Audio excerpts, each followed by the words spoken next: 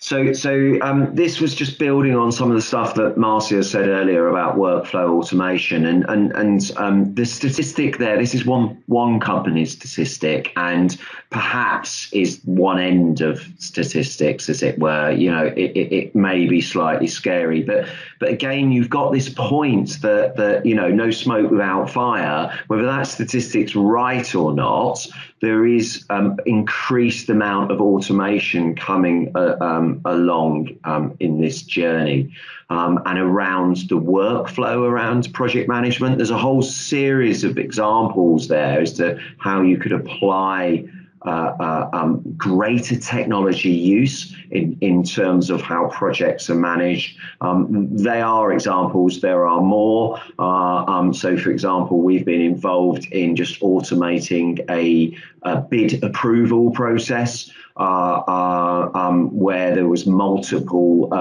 approvers for an individual bid before it left a client's organization, and there was time saving. Now, what I would say is when it comes to dedicated development as opposed to off-the-shelf products, you're not going to invest in a dedicated piece of software development if you are a smaller organization and there's a smaller return on investment.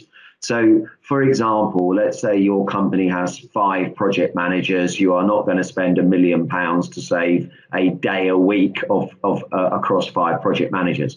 But if you've got an organization of 1,000 project managers and you can save a day a week, actually that probably turns into a real return on investment. Sorry, but probably a headcount saving as well. So at this stage, the domain of dedicated development is purely in larger organizations. But as these products come along and they become more accessible, they become a bit like, Microsoft Office, where you pay a monthly license fee for a product.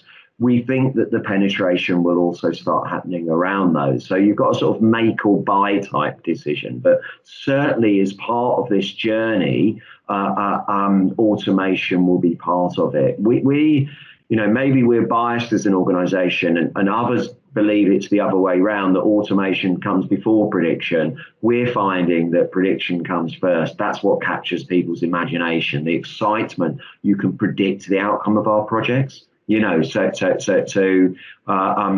is part of that journey, but we believe prediction comes first. So.